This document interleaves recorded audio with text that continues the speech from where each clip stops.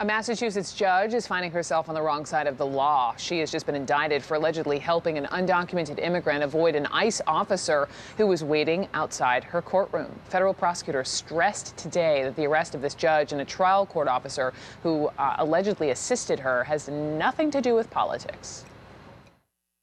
This case is not intended as a policy statement, at least not beyond making the point that the laws have to apply equally even if you're a state court judge. So no, we did not bring this case in response to the public debate over immigration enforcement. There are reasonable arguments on both sides of that debate, but this isn't a policy seminar, it's a law enforcement action. CNN's Jean Cazares is following the story for us. And so this happened last April, involves this immigrant from the Dominican Republic, wanted on drug charges. So how was he around? How are they able to get around the ICE officer? This is an amazing story, according to prosecutors. Now, the judge is District Court Judge Shelley Richmond Joseph, and she has been federally charged herself with obstruction of justice, conspiracy to commit obstruction of justice, and perjury, to name a few of the charges.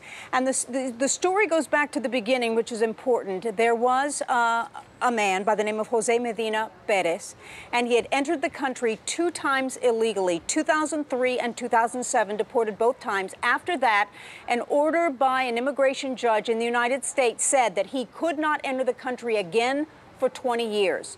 He did enter the country again a 3rd time. He was arrested in Massachusetts last March for a narcotics charge and also as a fugitive out of Pennsylvania.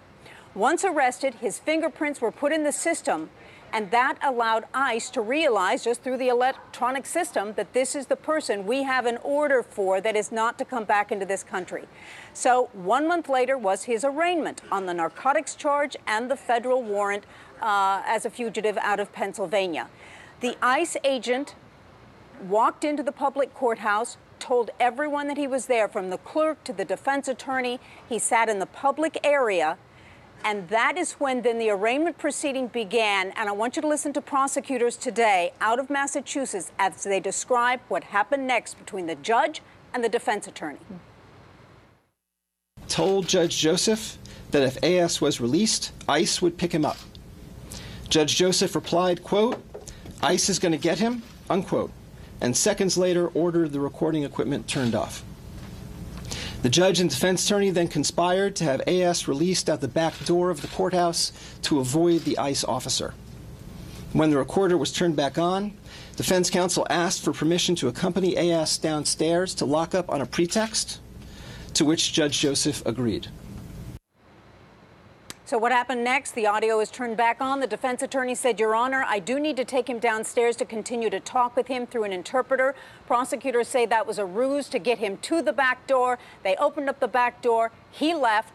The ICE officer remained there for a long time, believing, with that warrant in hand, immigration warrant, that he was going to be exiting the courtroom. He did not. Now, the ACLU has responded to all of this today in the judge's behalf, saying the Department of Justice's decision to bring this case is preposterous, ironic, and deeply damaging to the rule of law. She was arrested today along with the court clerk that allowed the gentleman that allowed them to go through the back door, but they were not put in handcuffs. They turned themselves in. What a story. Jean, thank you very much. Jean Cazares.